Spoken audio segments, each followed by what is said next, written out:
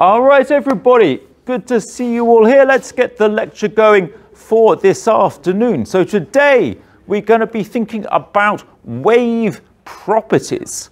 So in the last lecture, we saw how we can combine Hooke's law for the force that we get on a spring with Newton's second law of motion. And that gives us what we call an equation of motion of something. And we see we get those oscillations, we get that wave-like behavior out of it. So we just saw at the end of last lecture how we get those sine waves, we get stuff waving about. So the focus for today, we're going to be thinking about some properties of those kinds of waves. So there's a few different things we're going to be thinking about. I thought I might start with a kind of quick recap of what we saw last time. So at the end of the last lecture, we just got to these three figures here where we have the displacement, the velocity, and the acceleration. And this equation in the middle here, this is what we found. So starting with Hooke's law, so force is equal to minus kx. And then we say that force is equal to mass times acceleration. So what we found last time, we got the acceleration is equal to this. So k over m times x with that minus sign out in front there. And the reason this is an important thing to think about is because if we start with a sine wave for our displacement versus time, if that's our displacement versus time, then our acceleration versus time is well, the stick's not long enough, but it's the acceleration versus time that we get at the top there. And even though the stick won't reach, you can see that it's just negative of what the displacement versus time is. So it obeys that wave equation over there. And fundamentally in physics, this is where waves come from. So it's important to see that connection between some of that elastic physics when we were looking at exerting forces on things and compressing things, and this wave phenomena that we're going to be thinking more about today. So this is your basic wave. We've got a sine wave going on here. But in physics, when we think about waves traveling through things, there's a couple of main different kinds of waves that we might get in real life. So I've just got a slide thinking about the types of waves that we might get. Now, if you remember, we were thinking a lot about slinkies here. So I've got a little demo. You're right to help with that. Thank you for giving hand. So we've got a little demo here of the kinds of waves that we might see in physics. Thank you for your help with this. So you're right to just hold the other end of the slinky just about there, and we'll get some waves going on. All right, so that's great. So if we just stretch out the slinky, this is about as far as it can go. We can send some waves along the slinky, have a look at some of the properties here. So your basic kind of wave, if we exert a little amplitude on here and then let it go, you guys can see the wave traveling up and down, and then it reflects when it gets to the other side. So that's our kind of basic kind of wave that we might see where we have something going up and down along the wave, okay? And that kind of wave, we call them transverse waves. So they're the up and downy kind of waves. So maybe I'll just try another one there. So we make a little initial displacement there and let it go. And then it happily bounces off either end of our material here. Now the key thing with waves is even though that energy is traveling along the wave, the slinky is only moving locally up and down. It's not like the whole slinky is moving along, okay? And that's really one of the features of waves, that we can transmit the energy by exerting a displacement, and then that's propagated along. Now let me just see if I can damp that down. So that's the main kind of wave that we might be thinking about in physics, but in everyday life there's another very important other kind of wave where we're thinking more about compression, okay? So if I take a region of this slinky and I crunch it all up, so I've got an over-dense region of the slinky, something really fun happens when we let this go. So we can let it go. Can you guys see that the over-dense region shoots off down the end of the slinky and then it starts bouncing backwards and forwards? So you might call that a pressure wave. I'll just send another one of these along here. So we've got the over-density here, and then we let it go. and then the whole thing shoots backwards and forwards. So that's the other main kind of wave we might have, where we've got the density traveling along the same direction of the wave. And those are called longitudinal. And that is a bit easier to remember because, you know, they travel along the direction of the travel. So those are the two main kinds of waves. The one more thing that I'll just kind of mention for the time being about these waves is that the speed that the wave travels along the slinky, it only depends on the property of the material. There's nothing I can do when I'm generating the waves to make them travel any faster. So I can make a little small wave over here, make a little wave, and the little wave goes along. But even if I'm making a really big wave, it doesn't travel along any faster. Even if I want to get the wave to the other side really quickly, I can kind of try my best to, you know, make a really big wave. It's not going to travel along the material any faster. So if we think about, you know, a sound wave, you can shout really loudly. It's only going to travel at the speed of sound. And sound waves, they're of course these kind of compression waves where they're traveling along the medium there. So those are the two basic kind of waves, and we can demonstrate them with slinkies. So we might have some more demos from the slinkies later, but for the time being, that's all right. Thank you very much for your help with the other end there.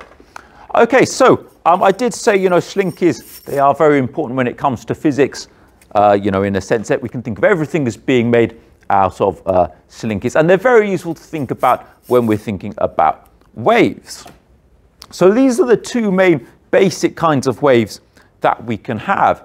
But we also need to know our way around the main features of a wave that we might see out and about in the wild. So let's think about a transverse wave here. Now I've got a question here. You're going to hear people talking about the amplitude of a wave. So for this first question of the day, let's think which piece of this wave is what we call the amplitude. Now with this one, you can't really figure it out if you don't already know, but I'm sure if you ask the people around you, there's going to be someone in your group who's going to know which part of this wave is the amplitude. All right, let's take a look at the responses. Let's see what everybody thinks for the amplitude of this wave. Okay, so looks like people are mainly thinking about A and C. So it looks like everybody's thinking on the right kind of lines. At the amplitude, it tells us kind of how big the wave is in that direction there. So it tells us how much of the wave that we have. Now, it is a bit tricky because they both are kind of giving us information about that height there, A and C. But the convention is for how we define the amplitude of the wave is we define it as the kind of that top half there. So what I've labeled A there. So the correct option is answer A there. Oh, I think it's being covered by the connection info, but correct answer is option A. So very well done, everybody who gave that question a go, especially if you got that A is the amplitude there. Might have been a bit tricky there. People were thinking, is this a kind of double bluff situation with A for amplitude? But this time, that's what it was. So A is for our amplitude. So that's the amplitude of our wave. That tells us how big it is. But the other essential thing about a wave is how long that wave is. So we saw with the slinky, we had some bigger waves, some smaller waves. This is the other important thing about a wave. So we're on this diagram here, which part of this wave is what we call the wavelength? And we use that symbol, that Greek symbol, a lambda there for the wavelength. That's the symbol we use. But which part of this wave corresponds to the wavelength? So again, with this question, it's not really one that you can figure out if you've not already seen this, but you can certainly eliminate a couple of options from the previous question. And remember, the wavelength, it's the length we need for one whole cycle of the wave. So that is going to help narrow it down if you look for which of these lengths is going to give us a whole cycle of the wave here. All right, good to see those responses coming in. Let's see what everybody thinks for which of these distances is the wavelength. Okay, so again, looks like everybody's thinking on the right idea that the wavelength is all about how far we are along the wave. Now, the thing with option B there, that's in the kind of right direction, but we've only got one piece of the puzzle. That's not actually giving us a whole cycle. So if we just had option B as our wave, it's going to look like that bit, and then just keeping that going on and on, which isn't quite right. So for the wavelength, we want to be including the whole length of a whole cycle of the wave up and down. So that correct option is option D over there. So very well done, everybody who gave that question a go. So that's the wavelength. Just remember, it's the length of the whole cycle of the wave up and back down again. Now, those are two important features. Those are what we need to have to describe one cycle of a sine wave like this. The other really important thing to think about when it comes to waves is how fast a wave is going to travel through a material, so what we call the wave speed. So let's take a look at this diagram, see what we can figure out here. So I've got the same diagram here. Now, just on the horizontal axis, instead of calling this position or time, I've got what I just call phase. Has anybody heard of phase before? Okay, oh, just a couple of people. Okay, so the idea with phase is that when it comes to waves, this axis here, what we use as the horizontal axis, it may well be distance. If you think about water waves, waves on the surface of some water, that wavelength is going to be a physical distance. But if we think about maybe, we've got some mass on a spring like this, and the mass is just oscillating up and down, we can still kind of think of an effective sort of wavelength of this. It's just, this isn't kind of moving around in position, but there's just a certain amount of time that it takes for one whole cycle. So what this phase does as an idea is it tells us how far along we are in the wave. And it doesn't matter whether that's position or time or any other way in which a wave's oscillating. It's just saying that if our phase is over here, a phase of 0, that's the beginning of our wave. If our phase is over here, we're halfway through. And if our phase is over here, that's one whole cycle of a wave. That's what we mean by phase. So it might be a bit confusing, but if you want to think of this as just how far we are along the wave, that's absolutely fine for now. So we've got our amplitude over there, and we've got our wavelength. And these are the things that we need to start connecting together if we want to be thinking about our wave speed. So how fast is our wave moving along? So if we try and get this wave moving here, can you guys see the wave moving along?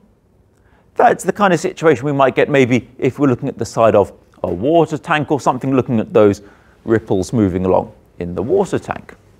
Now, I'll try and get that going once more because it can be a bit kind of hypnotic if you see it all going for the first time. Let's try and get the wave going another time and watch very carefully. So all of the wave is moving at a constant speed across the screen. And we might say that the time for how long that wave takes to move one whole cycle, that's what we call the period of the wave. So I'll play this one more time. This time, try and pick just one location on the wave. So maybe just pick that location at the beginning of the wave over here. So try and just follow this point as the wave moves across the axis here. So there's the wave going, and there's the point moving across, and then it gets to the other side. So that's one cycle of the wave moving across. And the time it takes for that wave to travel across, that's what we call the period of the wave there. So it's the time for one cycle of the wave to pass through. Now, if that's a wave moving along a surface or moving along a spring, that might be the time, to pass across a surface. Or if we're thinking about, describing something oscillating on a spring, it's the time for one cycle of that. So for the time for it to go up and down and back to its original position. So the period is a very important property of the wave. But in physics, we more often talk about the frequency of the wave. Who's seen frequency before? Okay, a few of you. Okay, fine. So if you have seen it before, then maybe this is a bit more familiar, but if you haven't seen it before, that's absolutely fine as well. So the frequency, it's just how many cycles per second we have of a wave. And we can relate period and frequency just like this. So our frequency is 1 over the period. So, if our wave takes 5 seconds, then we can use that to work out what the frequency is. Or if maybe our frequency is something happens, 100 times a second, we can use that formula to work out what the period of one cycle is.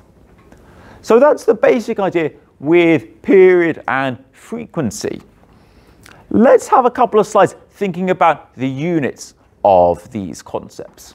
So, of course, there's an SI unit for frequency. So with this question, let's think which of these options is the SI unit for frequency. So again, with this one, you can't figure it out if you don't already know, but it looks like maybe about half the cohort have seen frequency before. So I'm sure you're sitting next to someone who knows which of these is going to be the SI unit of frequency. Okay, very good to see those responses coming in. Let's see what everybody thinks for the SI unit of frequency. All right, okay, fantastic.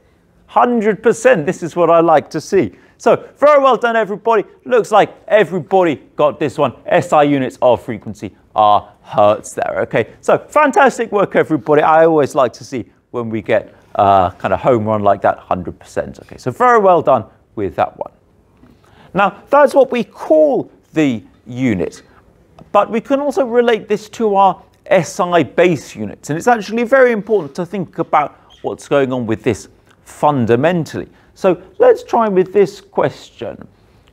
We know that the unit for frequency, we call it a hertz. But how do we relate 1 hertz to our SI base units? So with this one, you can actually figure it out if you don't already know, because we know that frequency is 1 over time, and we know what the SI units for time are. So even if this is the first time you've seen this question or anything like this, you can work out from this equation what 1 hertz is in terms of our SI base units. You don't need to guess, you can figure it out from the equation. Okay, very good to see those responses coming in. Let's see what everybody thinks for what is 1 hertz in terms of our SI base units. Okay, so looks like no one's going for B and D. Some people going for C, most people going for A. Now, I can see why people might be thinking about option C there, so meters per second. But remember, we've got some meters in there. And meters per second, those are the units of speed or velocity. So I can see why people might be kind of drawn to that, because we have been thinking about wave speed and how fast things are moving. But remember, we don't need to guess with this equation, because the units for time, well, let's write this out here. So the units for time is just the second. And frequency is 1 over time. So the units for frequency, it's just got to, oh, drop the chalk.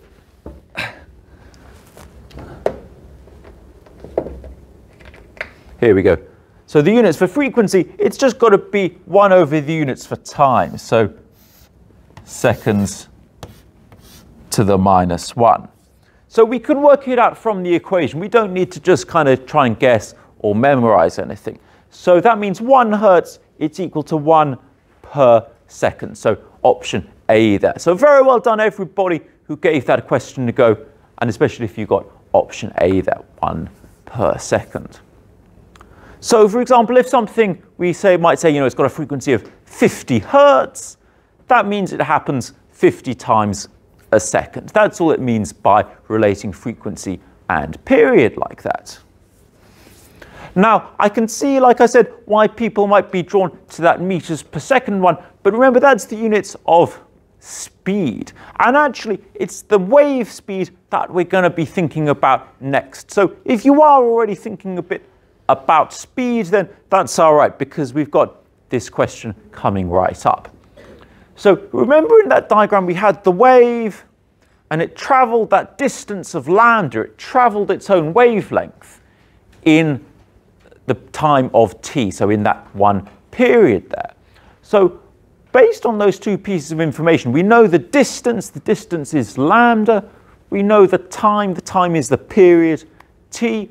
We can put these pieces of the puzzle together and figure out what our wave speed is. So which one of these equations is our wave speed in terms of the other properties of the wave?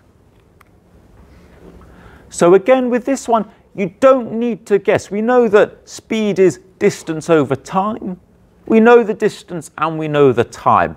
And we know how time is related to frequency. So we have all the pieces of the puzzle there that we need to figure this question out. All right, let's take a look at the responses. Let's see what everybody thinks for our wave speed. Okay, so nobody's going for D. Looks like most people going for option A. So remember, speed, it's just distance over time. And our distance is lambda, the wavelength. And our time is the period, so what we call t. So we have lambda over t. But remember, frequency is just 1 over time. So when we put those two pieces of the puzzle together, what we get there is option A. So V is equal to F lambda. So very well done, everybody, with that question, because there's a couple of pieces of the puzzle there that you need to put together. Now, this is a really important equation. I'm going to write it out nice and big in the red chalk, just because it's such an important equation. V equal to F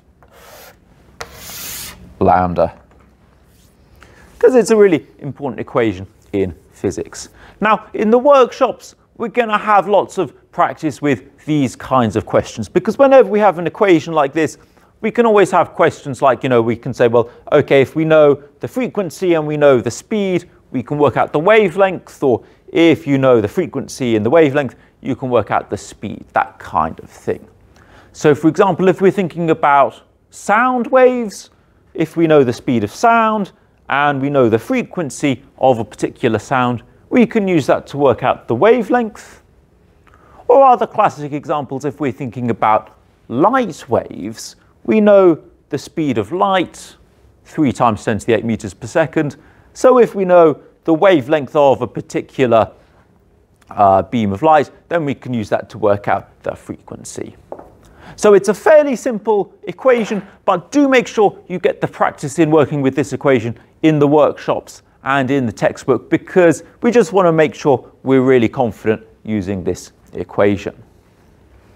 So those are some of the most important principles whenever we're thinking about a single wave traveling through a medium. But things get really interesting when we have multiple waves combining together. We get really interesting phenomenon there. And that's the phenomenon that we call wave interference. Has anybody done wave interference before? Okay, so not good, a few people, but not quite so many. Okay, so when it comes to thinking about wave interference, there's two main kind of basic different types of wave interference that we might get. So we can get what we call constructive interference. And we can also get, I always think this sounds a bit kind of violent, sounds a bit dangerous. We can get what we call destructive wave interference. Now, that might sound a bit dramatic. So let's see exactly what these two different kinds of wave interference are, see what's going on here. So if we think about just having one wave over there, so it's a nice sinusoidal wave like we've been looking at, a nice kind of classic wave, really happy with that. And we can see on the diagram there, we know the amplitude of this wave. So its amplitude, it's got an amplitude of x. So this could be a water wave, and this could be, the real height of the wave, or, it could be a sound wave, and this could be representing the density or something like this. We've just got some wave with an amplitude of x. Now, if this wave is traveling along and it meets another wave with the same amplitude and the same phase, so another wave just like this one, what's going to happen when these two waves combine? Any ideas about this? What are we going to get? Yeah. Yeah, fantastic. Great way of putting it. So the amplitudes are going to get bigger. The amplitudes are going to combine.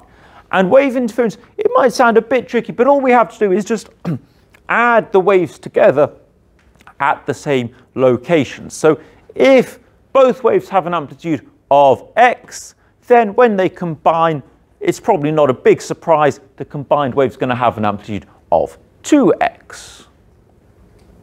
So that's the idea with what we call constructive interference, because we have two waves and they've kind of joined together and they've given us a single wave with a bigger amplitude.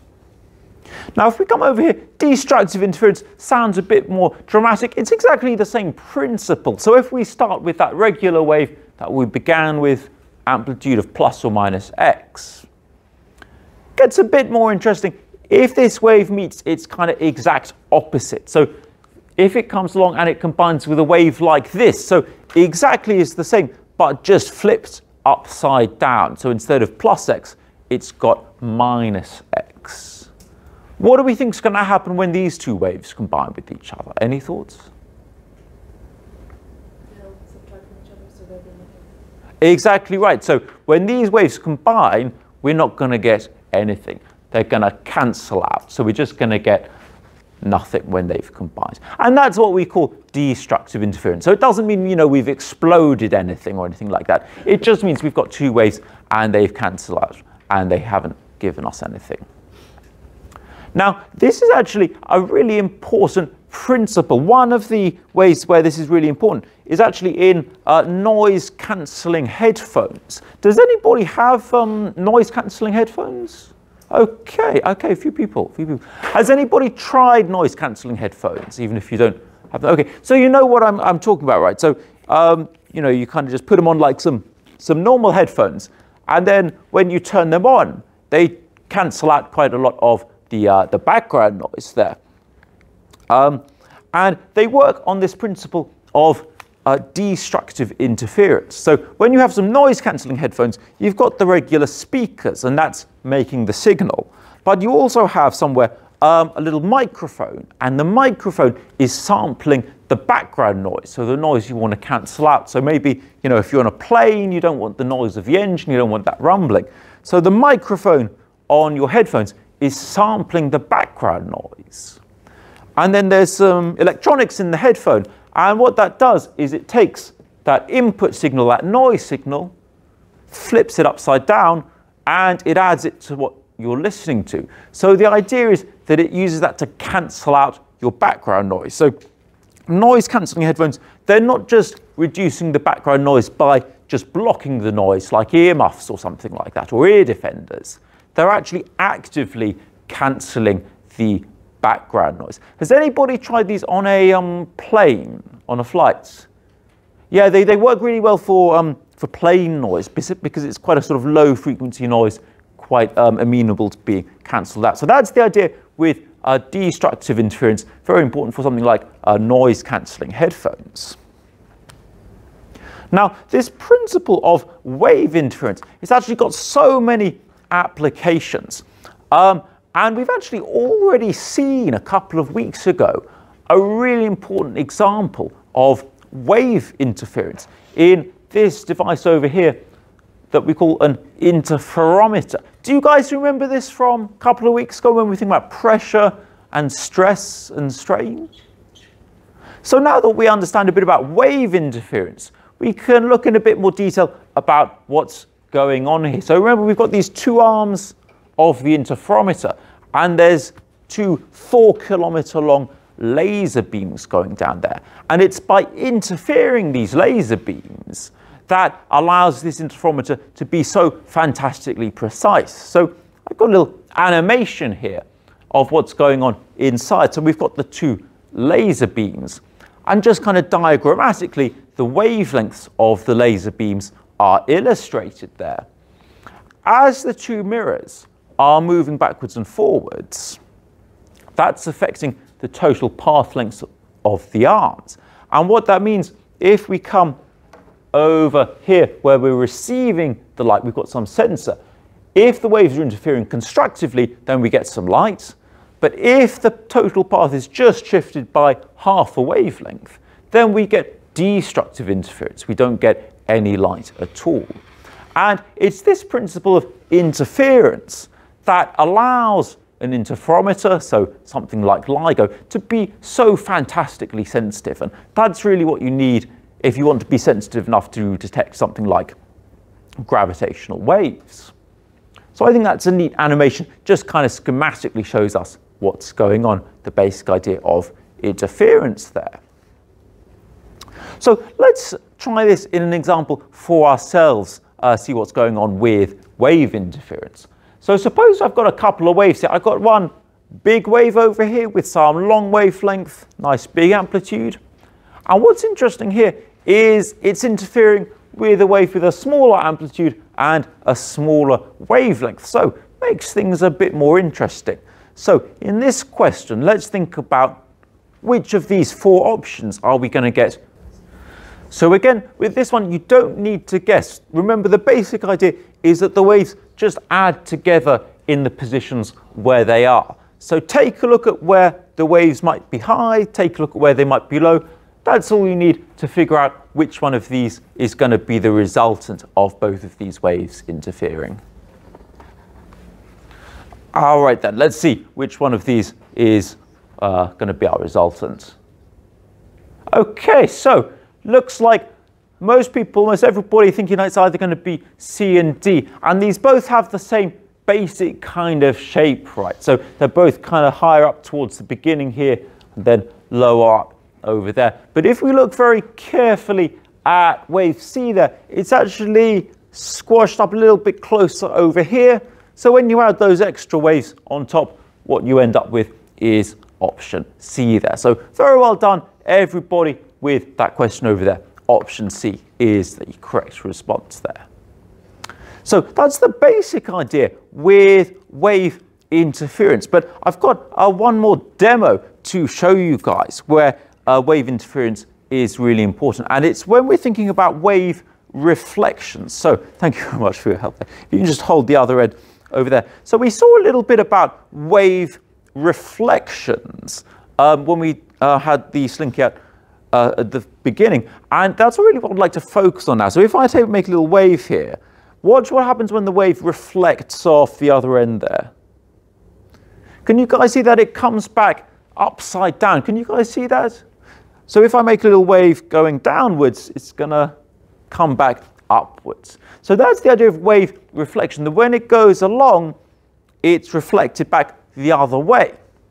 Now, if I send some waves down here with just the right kind of wavelength, can you guys see that it looks like the whole slinky is just oscillating up and down?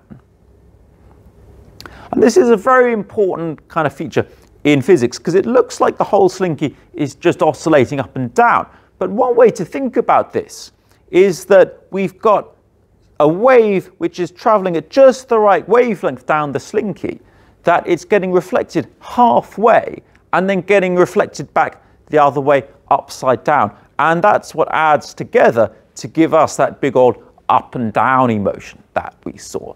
So that's all it for the demo. Thank you very much for help with that. That's great.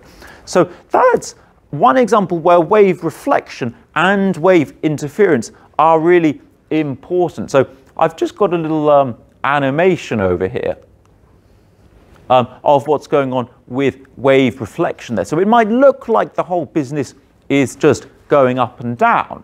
But if we have a look in this animation there, if our transmitted wave is that blue curve that we see at the beginning, so it looks like the whole slinky is going up and down. But if we follow that big old blue curve over here, have a think about what's going to happen when it gets reflected. So it is going to get reflected back the other way, but flips upside down. So it's actually going to be reflected back like that red curve over there in the middle. That's what the reflected part of the wave is going to look like. And then when those two waves interfere, when we add them together, they're going to give us that combined wave, that purple curve over there. So that's the idea with a bit of combining wave reflection and wave interference. And if we set them going, they kind of look something like this. So we're sending those blue waves this way down the slinky, and then they're getting reflected over here. We're getting those red waves, And then when they combine, we get this lower graph here, we get this purple wave, and it just looks like the whole business is moving up and down. And that's actually very important whenever we're thinking about waves on musical instruments, something like waves on a violin or something like that. That's actually what gives rise to what we call harmonics. So the nice sounds that you hear from a violin. I think this one's pretty badly out of tune, but that's the basic idea with the kind of waves that you might get on a violin. So we're going to have some questions in the workshop about wave harmonics. This is the basic idea, but make sure you give those workshop questions a go. Now, last thing I'd like to share with you guys for today is just another simulation that you guys can try for yourself. So if I bring this in over here. So this is the same place as that simulation last time. So PhET Physics simulations. You can try your own virtual wave on a string, and it's quite fun, especially if, like me, you're easily amused. You've got a string here, and you can send waves down it, and you can see them reflected and coming back. And you can send different waves. So all the stuff we were doing with the Slinky, you can try that out for yourself just in the website. And then also you can send continuous waves down there, and you get really interesting behavior when they are being reflected and when they're combining. So that's quite a fun thing to play around with. I'd really encourage everybody give that a go, because we've worked through some of the math today, but it's quite fun, and it does just help to understand trying it out for yourself. So I think that's a good place to wrap things up today. We're going to be thinking about some more really interesting wave phenomena on Thursday. So if you have any questions, we've got the drop-in help session right now. Come down and ask any questions. Otherwise, I'll see you guys all on Thursday. So I'll see you then.